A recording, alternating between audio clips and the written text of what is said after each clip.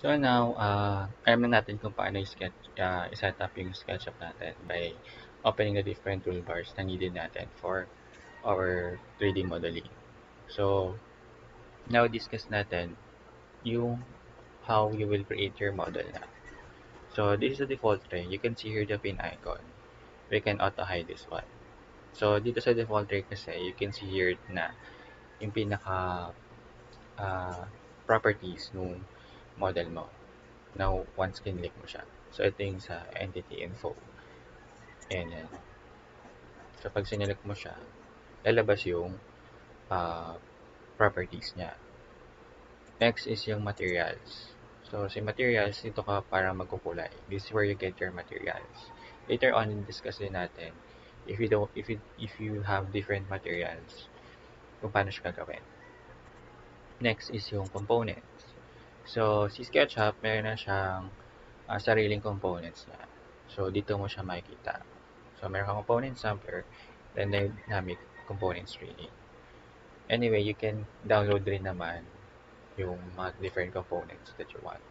Okay. Next is yung styles. So, yung styles, yung magiging itsura nung pinaka-model mo. Since, for example, you don't have the plugin like V-Ray, parang ito yung magiging render style nung uh, SketchUp mo or ng model mo sa SketchUp. So, you can change the lines, the line weights, the color of your lines, yung color ng mismong model. If you want it like na medyo sketchy, pwede rin siya dito. Or like blueprint yung style ng model mo, dito siya. It also affects yung mismong kulay ng models mo. Since naglagay ka ng materials, once na inedit mo yung styles mo, pwede rin siya maapektuhan. Depende sa styles na pinili mo. Later on, di-discuss pa rin natin siya. Then layers, halos same with AutoCAD, you can put layers dun sa model mo. Pero it doesn't affect the line weights or the line types. Ang sa layer lang, yung mismong papalitan mo yung layer ng object. So, halos same lang din. Ang pinaka-purpose niya is para hindi ka malito doon sa objects na meron ka. You can hide kasi or unhide yung object na pag mag-edit ka. So, halos yun yung purpose ni layers kay SketchUp. Then, shadows, this is where you can edit the shadows or you can control the sun. So, yan, meron siyang time.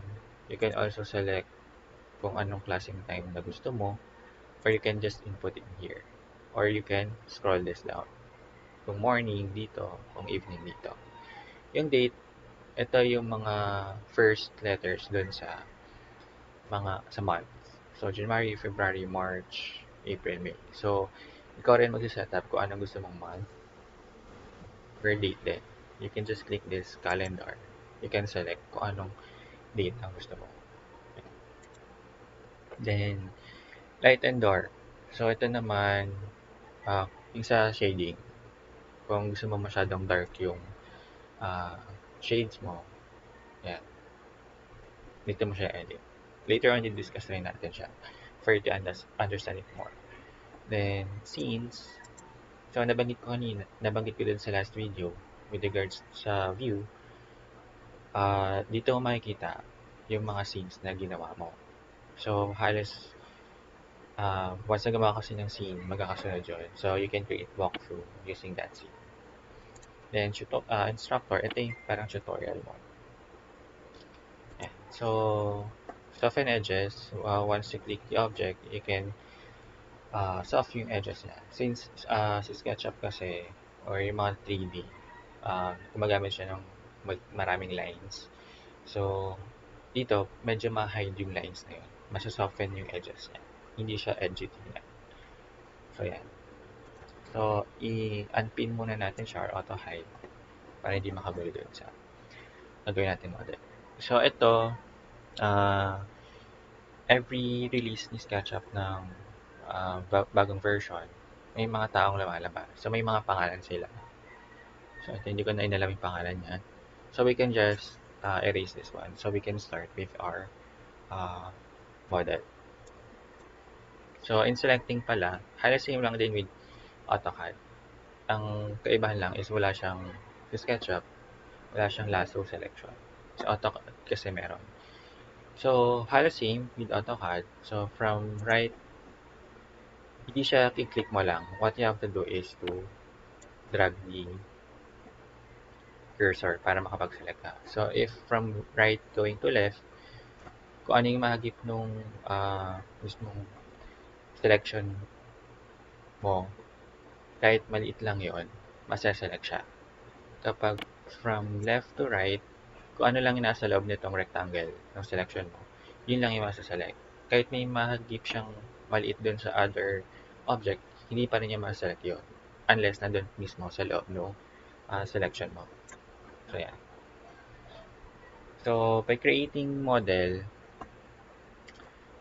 nag-open na tayo ng mga toolbars natin. So, dito sa getting, sa may large tool, dito ka makakagawa ng mismong model mo. So, we have line, freehand, rectangle,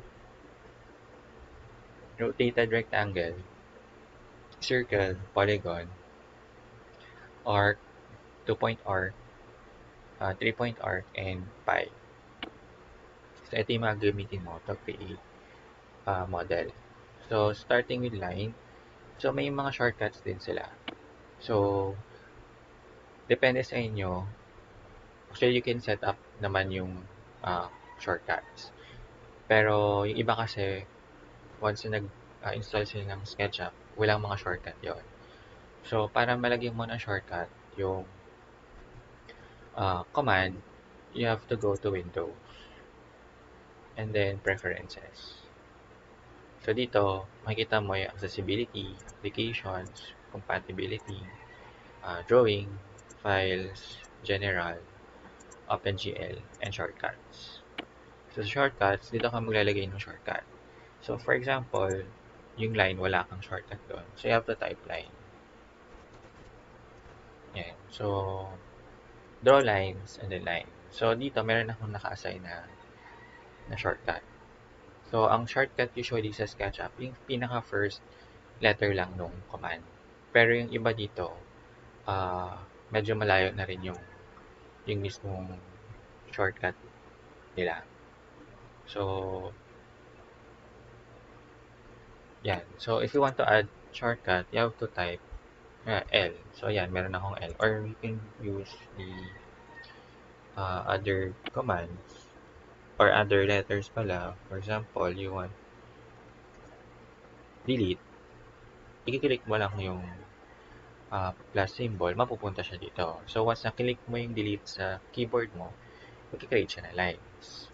So, ako, okay naman ako dito sa command na meron ako, which is L. So, I don't have to put shortcut commands na. So, I have to cancel it na lang. Pero if you want to put shortcut commands to other commands that you want, you can just put it here. So, yan. Cancel ko na siya. So, erase ko na muna to. So, in erasing, sa SketchUp, you can just type or click E for the shortcut, or you can just click the command tool. Or itong icon pala, sorry. Yan. Yan. Pwede rin naman yung Control Z natin. So, pwede naman yung delete lang mismo. Yan. So, wala na siya.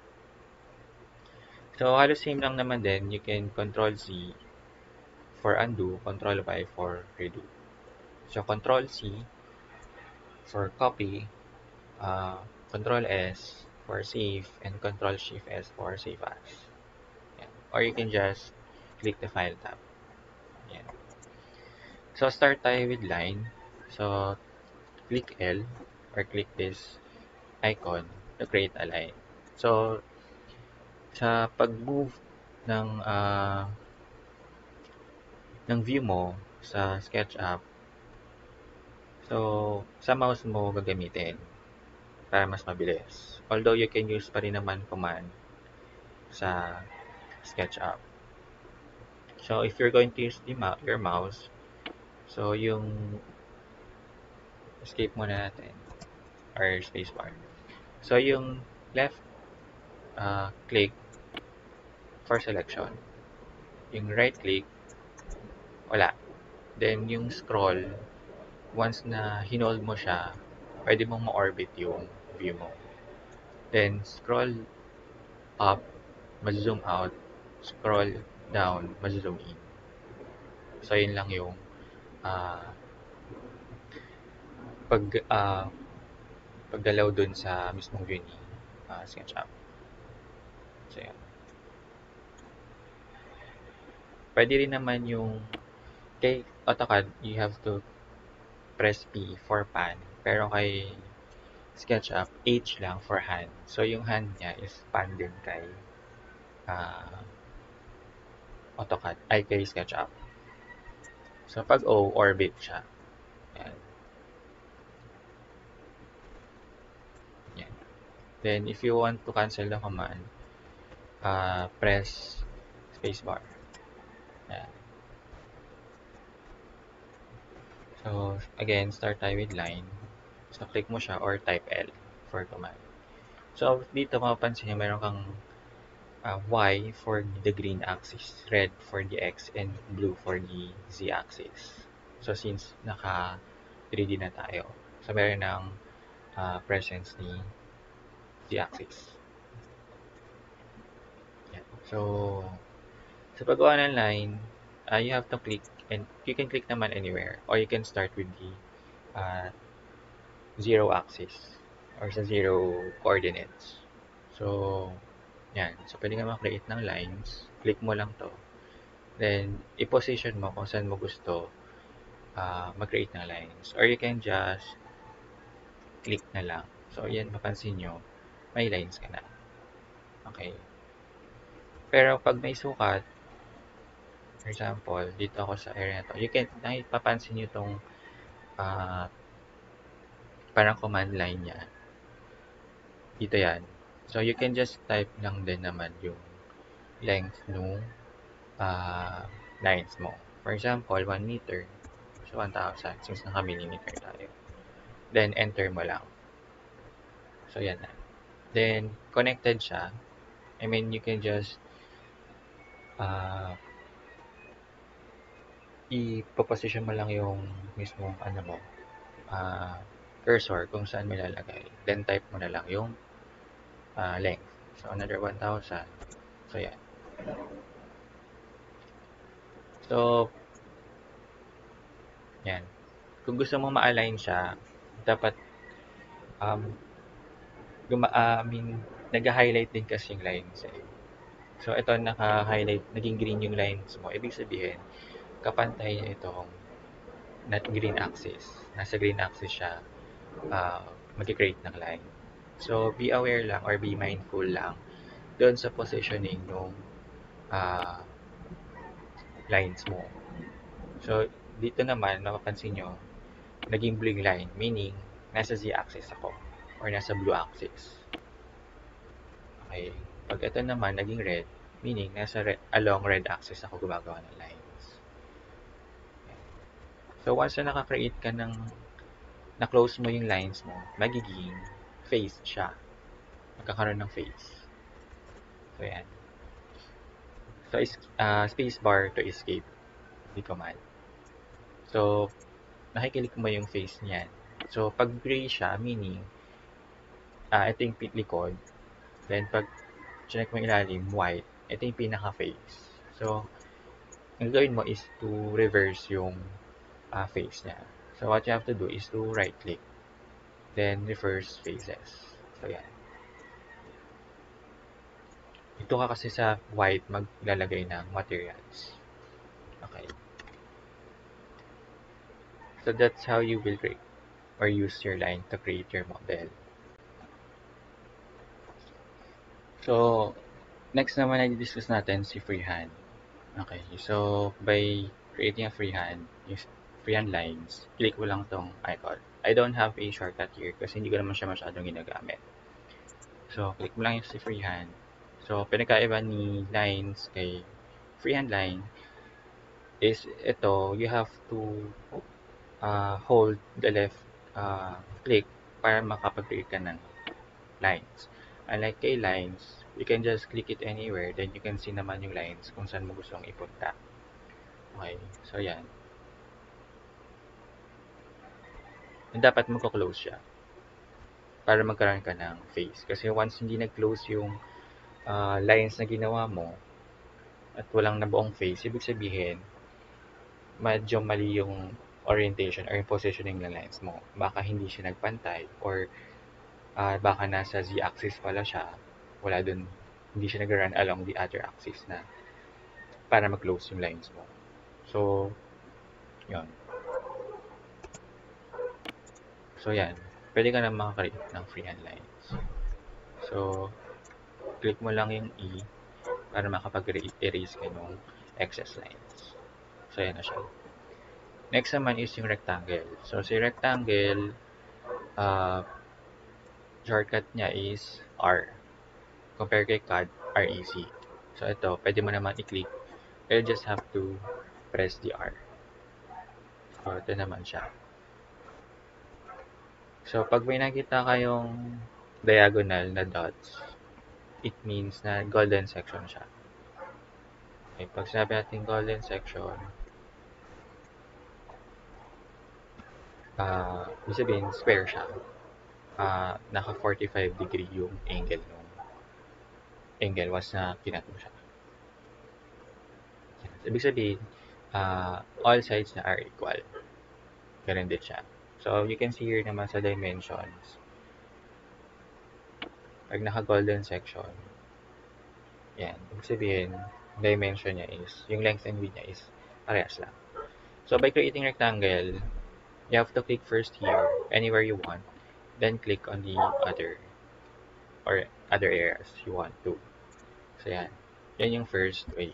So, yung second way naman is click mo lang din siya. Then, you have to type the length and width of your rectangle. So, for example, 1,500. Then, press nyo yung comma. Tapos, 1,000.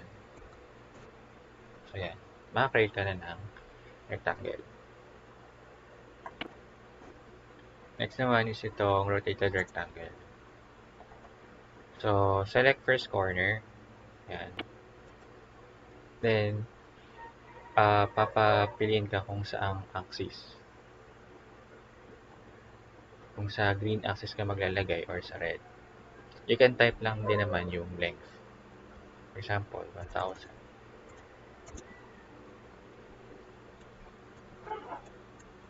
So, yan siya.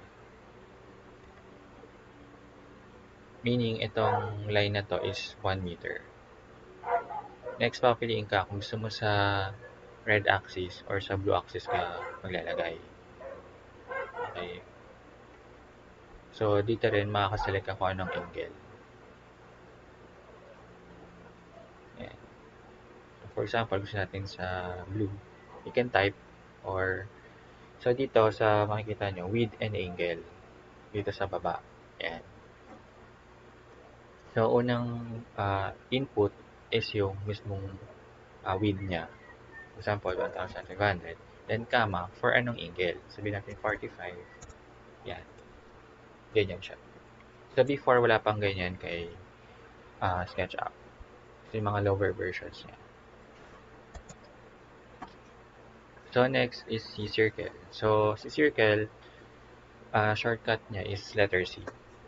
Or you can just click this one. So, ayan. So, now, di-discuss naman natin is yung circle. So, ang shortcut command niya is letter C. So, press mo lang yung C, lalapas si circle. Or you can just click this icon. So, in creating circle, halos same lang din. So, you have to click first, specify your first point, then second point. So, yan. Another naman, first point, then you can type the length. So, makikita nyo dito yung radius. So, for example, 1,000. So, yan yung magiging laki ng circle ko. Now, you can see here sa baba, is control plus or control minus to change the number of segments. Kasi pag sinum in yung si circle, may mga segments siya. Hindi siya yung katulad sa CAD na as in straight yung edges niya na form talaga siya ng circle. So dito, kay SketchUp, segments, by segments siya, para siyang polygon. So, if you want to add segments pa para mas pino yung edges niya, or parang circle na circle talaga. So, click mo lang siya, tapos control plus mo siya. So, yan, 48, yan, nakita dumadami. So, yan, ganyan karami yung sides niya. Kapag gusto niya pababain, control minus.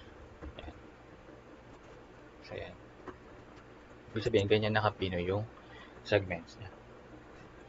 Mas dumadami yung segments, mas lumiliit to. Yan.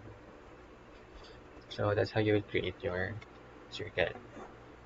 Next naman is itong polygon. So, si polygon, wala rin siyang actually shortcut command. So, depende sa inyo if you want to put a command. Shortcut command for that. So, creating polygon, so click mo lang yung icon, specify yung first point, tapos second point. Yan.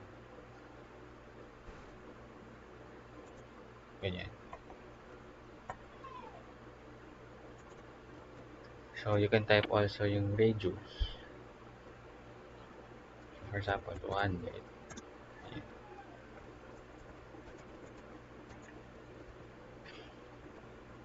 So, ito, naka-reverse siya. Yan. Alright. So, halos same lang din with circle. Sorry. Polygon. So, control plus to change the number of segments. So, for example, yan, nakita, naging 7 segment na siya. So, naging pentagon. Heptagon, sorry. So, yan. Before clicking, you can change naman the number of segments. So, control plus lang. So, nakita nyo dito sa baba, yung sides. Yan. Ganyan na siya. So, parang naging circle na din. So, ganun.